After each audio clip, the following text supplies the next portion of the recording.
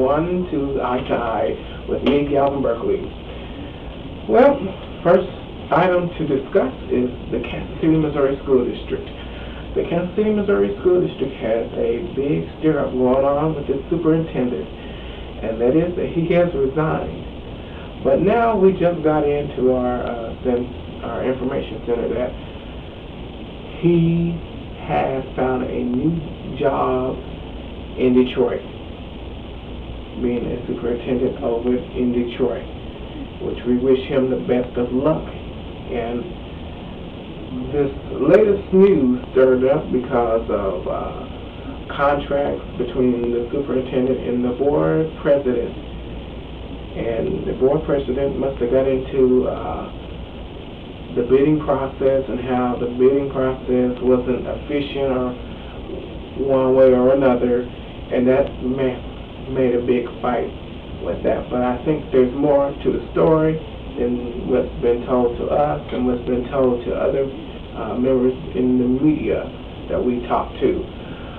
So that's just that. I think it's also older members on the board that want to still have it their way, and it's not going to keep happening like this. Either state takeover is on its way, or a possible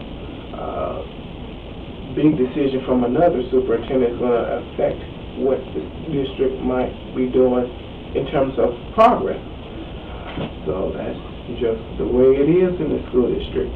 But I do believe that the old members need to resign off the board because they're not doing their jobs efficiently. They don't offer any fresh new ideas for the board, for the school district to thrive and survive as it should. So that's that. And that we're going to have more on that as it develops, hopefully on the next show. So stay tuned with us, and we'll have the latest here on Eye to Eye. Okay, our next topic is the Country Club Plaza curfew and the situation that has went on a few weeks past. Parents, it's time for you to step in. I'm just going to say that now. Time for you to stop not showing up into your child's whereabouts. It's time for you to start showing up and knowing where your child is at. You're accountable for them as well as they are accountable for themselves when they are around other people. Now I'll explain that in just a few. We reported on this situation when I did the other show here online on YouTube.com, and I reported that a youngster had gotten himself into trouble, and he went into jail and got charged for starting a brawl on the Country Club Plaza. But that's 1 year ago. We're still on this same issue. However, it's a mob on the plaza. Now, I'm going to put it in a different twist. I'm so sick of the media trying to always have it as a breaking story. It's not a breaking story. It's nothing new. But that tells you how much the media does their job. But, they always have to put our black children's faces on TV just to get the good ratings or whatever. And that's wrong. I don't care how you look at it. They may was doing wrong as well, but y'all wrong for keep putting their faces on TV and all that. So, the past weekend, Kansas City mayor and the council had put together an ordinance, and that ordinance says that your child cannot, your 15-year-old or under 15 years old cannot be out at 9 o'clock. After 9 p.m., your child gets picked up, goes to the community center, and our studios is right by a community center where that is, being a holding center for teens. And many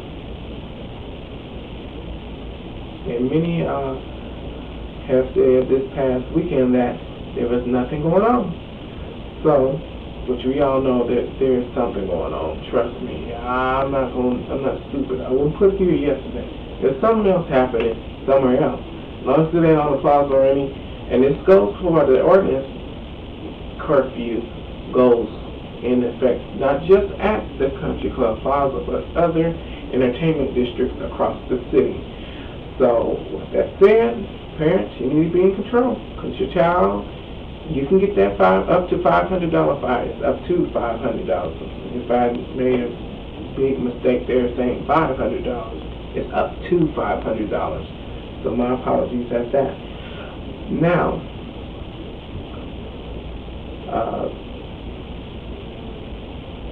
as well as that little situation with the mobs going on at the plaza, 3 shots was fired near about 50 yards near where the Kansas City mayor was standing, and luckily the mayor did not get hurt in that terrible accident. We'll be right back here on Eye to Eye.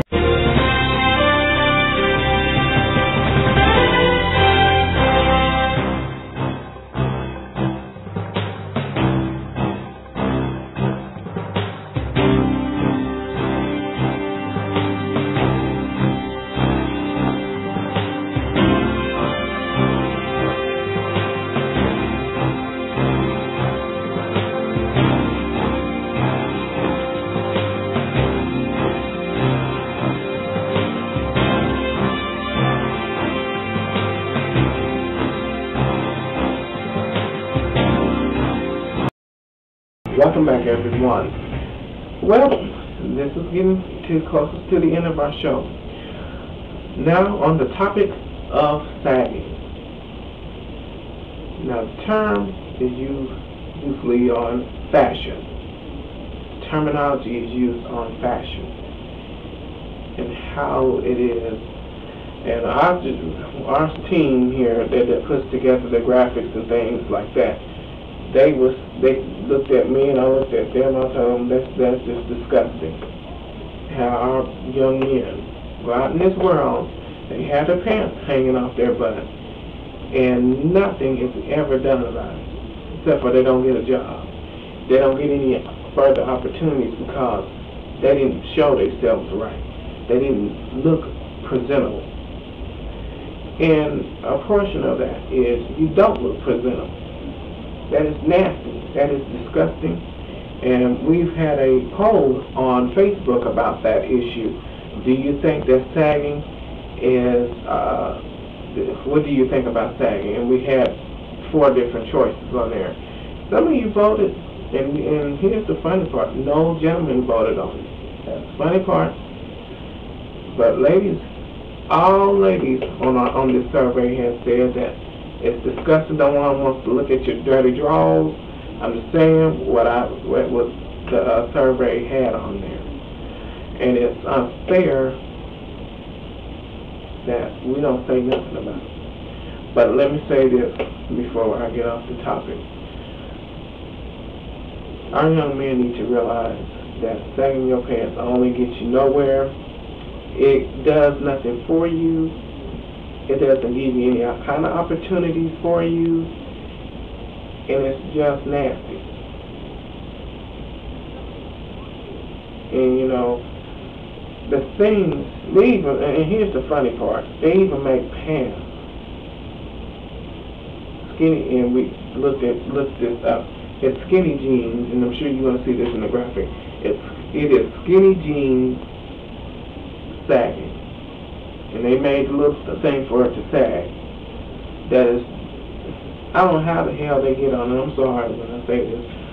I don't know how the hell do you make something like that. Prison originated from, I just been saying it. Sagging originated from the jail cell. Why is it that we want to carry that kind of baggage in our community? Why is it? But I blame that on the parents, because some of the parents of these young children, and of course you see on the graphics, little children, excuse me, I'm tired. Little children are on this trend of sagging their pants, and it's nasty. What are you teaching your kids about looking decent? About putting your best foot forward? Not a doggone thing when you allow that to happen. I don't care what the hell you say to me about that. That is just nasty, it is disrespectful, and I don't get that. But let's move on, because I spent too much time on that there. Our funny picks is from the Kellogg's commercial, where the young ones, where the old people, and you'll get the point of the commercial when you see it. This was aired back in 1997, and this was a cereal commercial where little ones are dressed in adult clothes, and they are, well, little children dressed up in adult clothes. So take a look at this, and we'll be right back for my final word. Fairy tales can come true. It can happen to you if you're young at heart. For as rich as you are, it's much better by far to be young at heart. Good for you? Sure. But you really want the big sweet crunch that brings out the kid in you. Kellogg's Frosted Mini Wheats. If you are amongst the very young at heart. Well, ladies and gentlemen, it's my time for the final word. I get the final say. It's about time. It's been a pleasure talking with you all. It's been a pleasure to come back on the air after a year being off the air, being silent. But it wasn't being silent. Just doing a new show. But I won't be on here too long now. I will be on here for approximately 3 months time. This show is a series, so this is not anything that's going to be permanent in any way, shape, form, or fashion. But I thank you for joining us today here on Eye to Eye, and it's time to have that Eye to Eye conversation. So thank you for joining us. Have a good day, everyone, and see you back here next time.